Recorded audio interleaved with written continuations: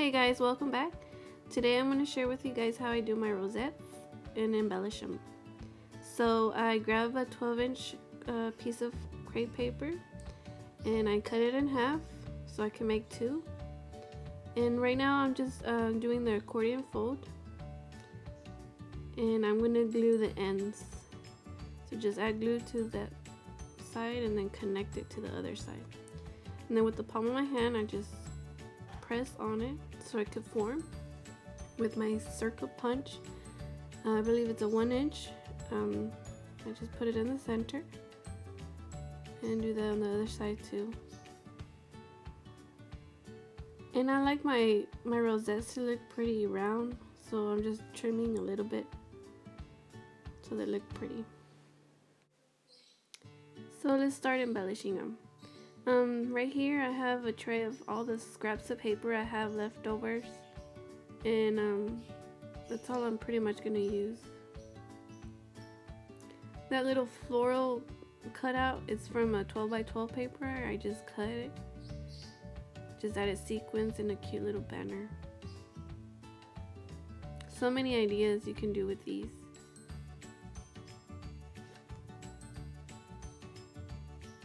And a cute little butterfly.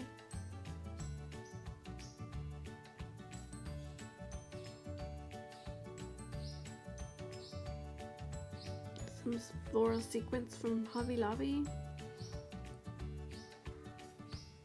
And that's how it looks. Now for the blue one, I'm gonna add a pink banner in the center. And then I'm gonna layer this heart. And this was a leftover from a shaker, paperclip shaker I made, and I already had foam on it, so I just glue it together with this cute pearl. Now for this pink rosette, I'm just gonna add a heart and some pink thread and just wrapping it around my fingers. And then I'm gonna use this gold ribbon I got from Hobby Lobby. I made a banner out of it and just place that in the middle. And then this bow from Tim Holtz. And then a sequence in the middle. And that's how it looks. Now this purple one, I'm using this leftover square from a shaker I made. And I'm gonna place a banner. Just cut the middle and then the corners. And that just goes right in the middle. This is from Target, and I just cut a piece, and it's like 3 strings in one, so I just separated them. Did it the same thing, just made it like I did with the thread. And then I'm using these word stickers from Hobby Lobby.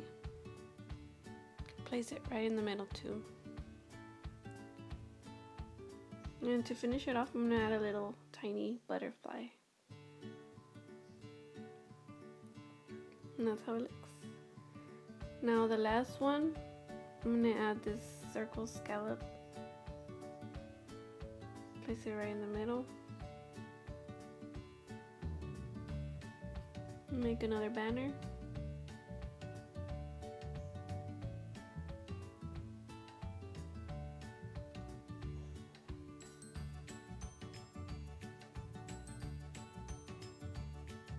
And then this Martha Stewart butterfly.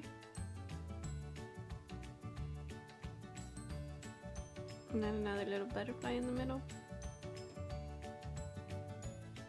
And then some sequins.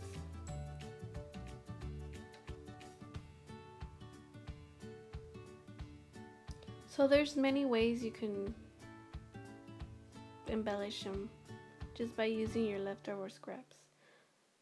And I really enjoyed making this. I hope you guys like it too and give it a try, and and share the video if you like it. Thanks for watching, everyone. Bye.